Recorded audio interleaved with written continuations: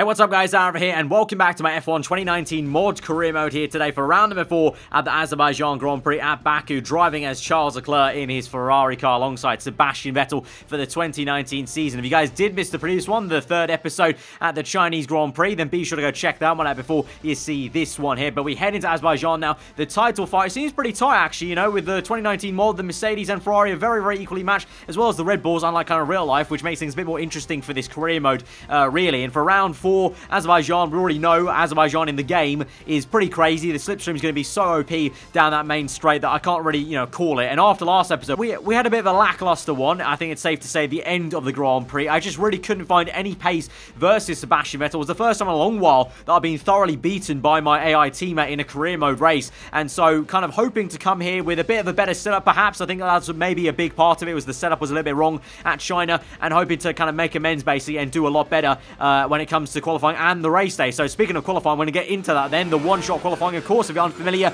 with the 2019 mod, you have to do one-shot qualifying to really make the mod work properly in qualifying, as it were, for all the AI to go out at the same time as you. So at the moment, we're down in P4, but we're about to gain a heap of time here through the left and the right. Very tidy line. I was so happy with that line I took there through that left and right. It was so clean and tidy. First time in a long while where I felt I've actually nailed Baku in a way, almost. Like, because most of the time I hit most of the curbs, and I feel very awkward and uncomfortable, but I really felt a one with the car around this lap. And so as we come to the line now, down that long motorway straight, we're crossing the line, and it is going to be pole position as Charles Leclerc here for the Azerbaijan Grand Prix. So happy with that. So with that then, here's the full starting grid then for the 2019 Azerbaijan Grand Prix for this career mode. Then on pole position is myself as Leclerc, alongside Valtteri Bottas, who's clearly had his porridge this morning, in second place. Hamilton then in third with Vettel P4. Raikkonen, it's a very surprising P5 now for America, and of both Red Bulls then have Sergio Perez in P8. Grosjean then in P9 with Nico Hulkenberg P10. Sainz and then Lance Stroll in the next row outside the top 10. Magnussen, Giovinazzi share a row, with Kvyat and Ricciardo sharing one behind them. Then you got Lando Norris in P17, Alexander Albon in P18, and then the last row reserved for the Williams drivers, Robert Kubica and George Russell. Let's get into the Azerbaijan Grand Prix. So for the last 2 episodes, our car has had the pace to be on pole position, but instead it's been Sebastian Vettel that has got that pole. And so this time, finally, it is my turn with Leclerc to get this one. But it was very close between both us Ferraris and the Mercs of Bottas and Hamilton, if you look at the timings there. So this might be a very, very closely contested Grand Prix. Strategy-wise, we're 2-stop here onto 2 sets of super softs, and that will be the best way to go about it. The only question mark will really be the traffic, but he's hoping with the slipstream down the main straight, that won't be too much of an issue for us. But here we go then, getting into this end as we go to 5 red lights for round number 4 of the 2019 season, the Azerbaijan Grand Prix at Baku. 5 red lights are out, and we're underway. Off from pole, we cut across on the left, trying to defend opposition very early on from Valtteri Bottas there, and instead it's actually the 2 Mercs that have a bit of a tangle, and they're side by side into turn 1. Hamilton, I think, is trying to get the better down the inside there. Bottas on the outside. No, actually, no way around. Sorry, my bad. Hamilton actually trying to look around the outside. He actually had it for a second, but now Bottas is back into second. But that actually may not be great for him, and actually might be better for Hamilton to stick behind, because now he's got that toe already down this mini straight in sector 1, and he's now finding himself having another look around the outside. These two having a ding-dong battle at the start, and that's helping me out, because right now I can just chill out in first place as I watch behind me these 2 Mercs battle, and Hamilton is just about ahead, but they're still side by side now. They're getting through halfway through the lap now, and they're still at it. Absolutely amazing racing to kick off on lap number 1 here between the Silver Arrows, but who's going to come out on top? It looks like Hamilton, just about. Brilliant little squeeze out there through the right-hander just before the castle section where it has to be single file. So Hamilton second place, Bottas in third, and now unfortunately for me, Hamilton's going to come knocking here. We don't have too much ERS to play around with. We're still in overtake mode, but he comes even quicker there down the main straight with the slipstream. No DRS yet, remember. That's just pure slipstream power there, showing you how overpowered it is.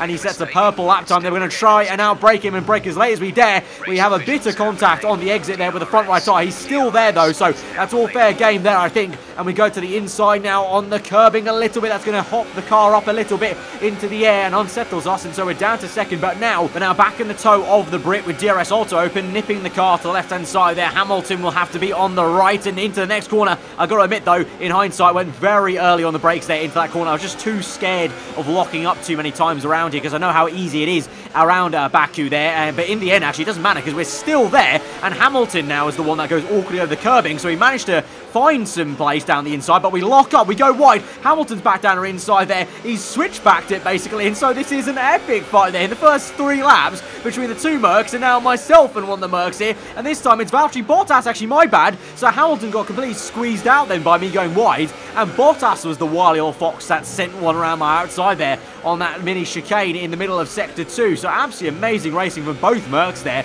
and Bottas is back up into P2. So if this is anything to go by in the first 3 laps, I think we're going to have an absolute jam-packed 26 laps here coming up, and Bottas may just go for a move here to the inside. It's bold, it's brave, and he's made the dive, but we're going to brake early, switch back to the left-hand side, and we're going to absolutely embarrass him there on the exit. So Bottas, you may have had the guts there, but the racing smarts, just be a bit patient on the exit there and get the place back. And now, as we move on later in the Grand Prix, we're going to come in for an early first pit stop there. I fancy getting out of this fight and trying to just drive by myself, and hopefully in that way I can get away a little bit from the 2 Mercs and my teammate as well, Vettel. I haven't mentioned him so far, but he was still very much there, right behind the 2 Mercs there. He was actually going for a move for P3, but now it would have been technically P2. So we'll see where Vettel ends up, and if he makes an early pit stop maybe and copies me. But right now we're out in P20, eventually lap 7 towards lap 8 as we're going to go across the line eventually. We're up into P11 now. Vettel has made his pit stop. He's behind me in P12, so he has made an early pit stop. Looks like the Mercs have been caught up a little bit in traffic and tyre wear because they're way down the order now, so I think it will be a net P2 eventually for us 2 Ferrari cars. We now nip past George Russell very easily with DRS. Vettel's following me though, and look at the speed Vettel's getting as he sets the fast lap of the Grand Prix, so Vettel is on it like a car bonnet, and so I'm starting to get a little bit afraid now. That kind of pace and lurking of Vettel kind of nature is almost like what happened at China last episode, where he just came through and just ploughed through in terms of pace. So for now we have track position, but I'm a little bit wary of how quickly Vettel was sticking with us there. But now we're going to have to try and overtake the other Williams car, Robert Kubica. Where is he going to go? He's going to stick awkwardly to the middle of the circuit, so we have to go to the inside and force the issue there and get up into what will be P9. And now we try and chase after Lando Norris, trying to avoid all these curves, just trying to use the raw grip the Ferrari should have, as long as we keep it on the black stuff and off the red and white. And so trying to kind of basically recopy what I was doing in qualifying, keeping it nice and clean basically. And you can see that it's paying dividends, because look at the attraction I've got on Norris there to the inside. What Hamilton did on Bottas on lap number 1, squeeze him out just before the castle section. He has to give up the place because there's no way we can make a 2x2 into the castle section, so one of you has to give it up, and more so it's always going to be the guy on the outside because you kind of squeeze him off there. And so Bob's your uncle, we're up into P8 then, and we're now going to chase after the 2 Toro Rosso cars of Dan Kvyat and Alexander Albon. Those 2 might have a bit of a scrap though, because Kvyat will get DRS off Albon, so we're going to have to try and get out of this fight and try and just maybe catch them both napping as the 2 focus on each other. We might just nip past them on the left here as we open DRS. Kvyat will try and overtake Albon, but he'll get boxed in by me basically on the left there, so we just cut across there very aggressively onto the racing line and get back, get past both of them up into P6. So right now it's been a pretty damn good overtaking show actually. We're making our way through the traffic pretty well actually. It's not really hindering us too much. Now it might though, because there's a big train here of 4 cars and the tail end is Daniel Ricciardo. Can we get past him on the outside? We'll go for a big old lunge. This is such an unorthodox place to make a move, but we've done it to the inside for the next right, and we've absolutely schooled Ricciardo. So the Ferrari is working wonders right now, and I'm really hooked up into the circuit in Sector 2 especially now. And now we get onto this second McLaren of the afternoon. Carlos Sainz is trying to get Lance Stroll. We're going to go to the inside, and he just about leaves us enough room. We get a bit of slipstream off the Canadian, and then we open DRS. We're flying past, and we're up into P3. Now we're chasing after Antonio Giovinazzi in the Alfa Romeo in second place, and then I think it's Haas of Magnussen in first. So Giovinazzi doing a really good job being this high up here. So far in this career mode, the Alfa Romeos haven't been doing too well there, so let's see how that ends. And Magnussen also way up there, but there's yellow flags behind, and it's for this incident with the McLaren, the Racing Point car. Very kind of a comical crash that is. A half spin there, and he gets spun, I think that's Perez, gets spun into the pit lane exit.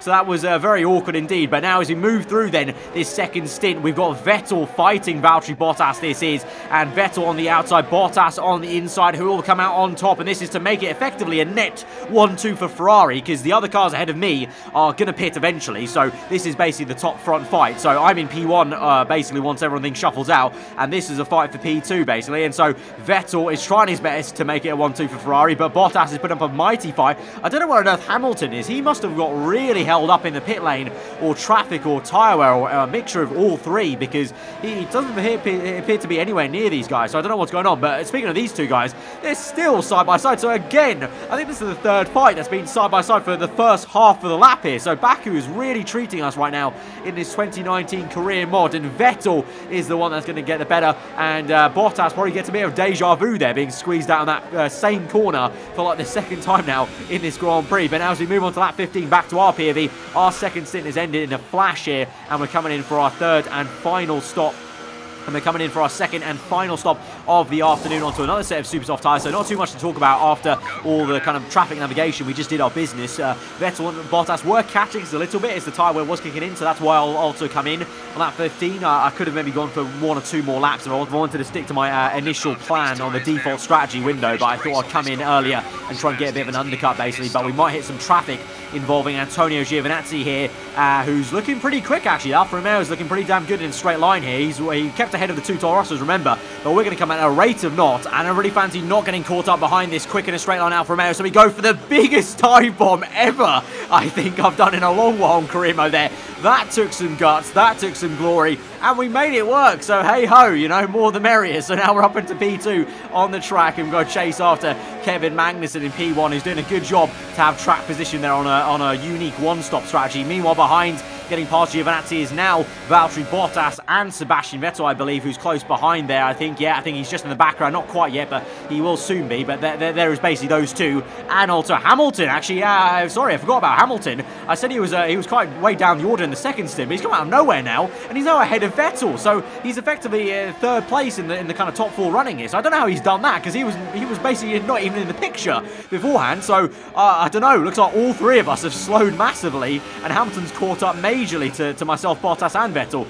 Speaking about catching up to people, I'm going to catch up to Magnussen eventually now in P1. He's going to go defensive. Obviously, he has all right to defend his position. He's there legitimately for P1, but we go round the outside, which is going to be a very tasty move on the exit. But in hindsight, again, maybe not so clever, because he's going to get the slipstream back on me there. I have to lift off as well to give him some room on the inside. But now he's going to come back at me with slipstream, with DRS probably. So he's going to get back past me, basically. It doesn't matter if he's in a Haas car. He's still going to have the straight line speed to get past me. He may not have the grip in the corner, but it doesn't matter when he waltzes past me like that. And now also I'm being attacked by Valtteri Bottas, who's come out of nowhere, and he makes a big lunge to the inside there. So a lot of lunges into turn 1. Loving it for us, but not so much when we get lunged by someone else. And now our DRS has failed on the bottom right. That is a disaster, because that's not something you want around Baku here, with clearly the amount of speed you gain with DRS here. We've not got it anymore, so now we have to make overtakes with pure slipstream and our engine power. And oh no, Magnussen, what has he done? Magnussen's held me up there. We're nearly into the wall. We take avoiding action, and we're now down to P3. And so in a matter of about just half a lap there, it's all gone wrong, and just now I'm in a very uncomfortable position maybe. We've kept up with Valtteri Bottas. We can see in the bottom right there, I'm low on fuel. I've got some ERS to play around with though, so we can go overtake mode, have DRS, and try and get a double slipstream off Magnussen. So we might actually be able to rectify this, but the fact that I don't have DRS is going to hinder me every time I get into first place. So here we go now, 3 wide with the Haas and Merc, and I'm so close to being completely rammed into the wall there by K-Mag, but we get up into first place there. Bottas though on the inside, still on the inside, and he's going to make the move. It's 3 wide now, because Hamilton is also there. I think, no, it's Magnussen, my bad, but still, we're 3 wide into turn 1 actually. I only just realised that Magnussen was still attacking me, and he is still attacking me now into turn 2, and he's got me. This is ridiculous. The Haas has got some absolute crazy speed, and he's still in first place somehow. I bet you Magnussen didn't think he was going to be in this position, fending off 2 Ferraris and 2 Mercs, and actually keeping it in first place for a fair few laps here.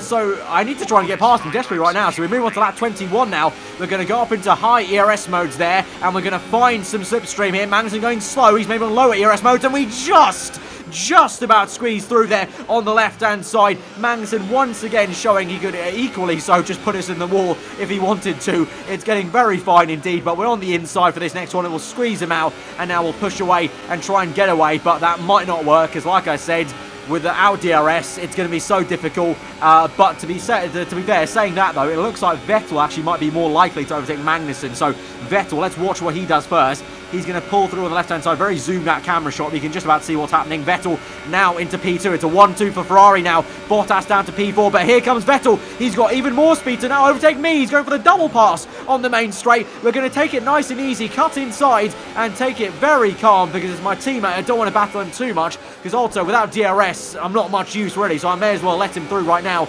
and try and see what I can do later on in the lap because we now are going to build some slipstream. But again, you can see there, usually I would have DRS and I still don't have it on lap 22 here. So we go for the move down the inside. Vettel goes on the outside to defend, but that's going to be no use on the better line. And so we're back up into P1 for now. I suspect this fight's going to go on once more again as we now move on back to the main straight here on lap 24 onto lap 25. So now there's only a few laps to go in this race once we get across this line for the new lap there. And now Hamilton is coming into the frame. He's overtaking Vettel. He's up into P2. Both those guys are catching me rapidly, and Hamilton with a big lunge on the outside. We go defensive, but a lot of oversteer, and we just about hold the car in a straight line. That could have been a nasty spin for me, to be honest. So I'm actually counting my lucky stars there. It could have been a lot worse than Hamilton just simply overtaking me, but now he's got DRS. I still don't have any, and Vettel, I think, has DRS off me, so this is getting very claustrophobic in a way. On the second last lap of the Grand Prix, Hamilton will hold the inside line. We go for the big dive, lock up on the front left, narrowly missed the wall on the right, but we've got it. Hamilton's been flustered. He's not got enough traction there. We're going to squeeze him off on the left, and we're up into P1 once again. So we're fighting for our life right now to keep this first place, but for how long? And you know, what's the timing going to be like when we go to the last lap of the Grand Prix? I'm going to have to think about this very tactically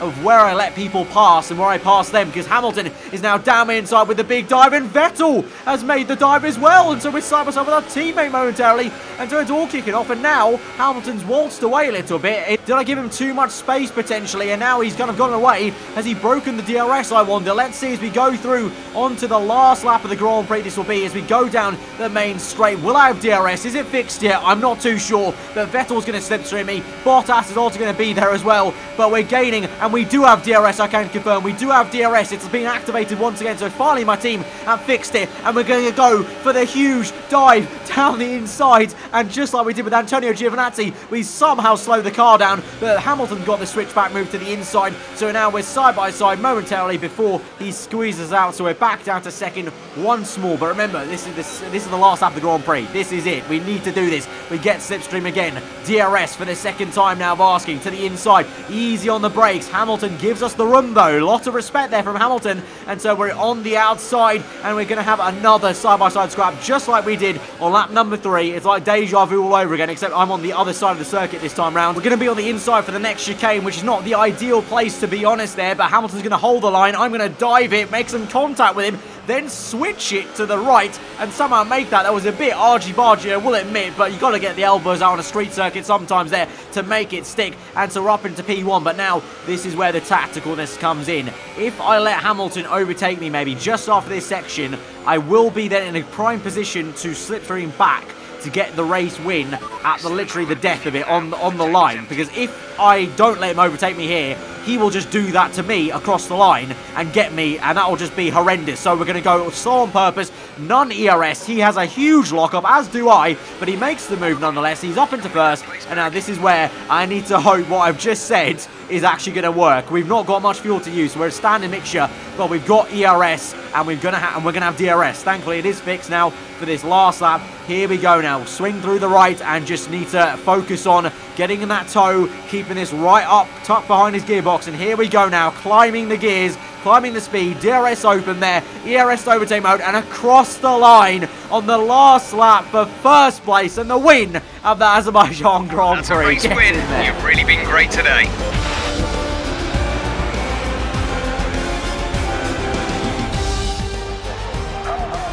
Great effort there from Ferrari to take the victory today. And I have to wonder, Anthony Davidson, just what set them apart from the competition here. Well, I think the track conditions just really suited their car today. Wind, track temperature, you name it. These cars come alive when the tyres are just at the right temperature. So the more easily you can keep them there, the better your race tends to go. And that's exactly what happened. Their car just looked so comfortable out there. Well, I'm thoroughly exhausted after the excitement of that race. but I'm sure it's nothing compared to our drivers here. They've worked hard to make it up there, and it's great to see them make their way out onto the podium.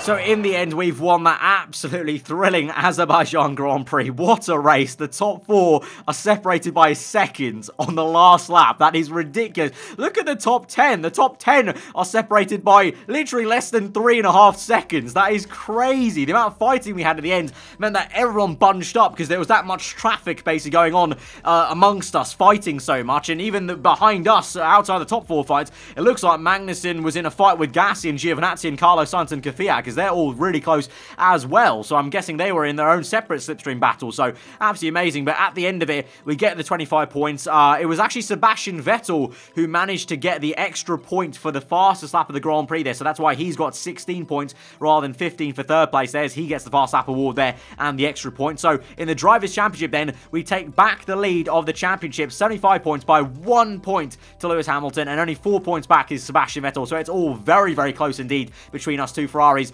and Hamilton, with Bottas unfortunately lagging behind a little bit. He's got quite unlucky in the last few episodes in the opening of the season there, and this race was really more kind of his kind of performance. So let's see how he goes in the next few races there. But Magnussen's still doing a mega job to be ahead of both Red Bulls in P4, and Verstappen, unlike in real life, it's roles reversed in the career mode here. Verstappen is the one struggling to get to grips with the Red Bull in 2019 here compared to Gasly, and Sainz doing a good job to get ahead of Ricciardo finally in the McLaren team. And the constructors then, Ferrari as a team, we still maintain the lead, controlling this league very well. We've been very consistent compared to the Mercedes guys, so 145 to 102. Red Bull maintain their third place there. The only swappage I think really is McLaren and Renault there swapping positions, and Alfa Romeo finally get some good points on the board, but it's not enough to overtake anyone. Racing Point with 11 points to their 8 there. But what a stunning episode, guys, at the Azerbaijan Grand Prix. If you guys did enjoy that racing, then be sure to smash that like button. Let me know what you thought in the comments below. If you are new around here, to subscribe for weekly Formula 1 content. I've been aarava. Hope you enjoyed today. I'll see you guys next time. Goodbye.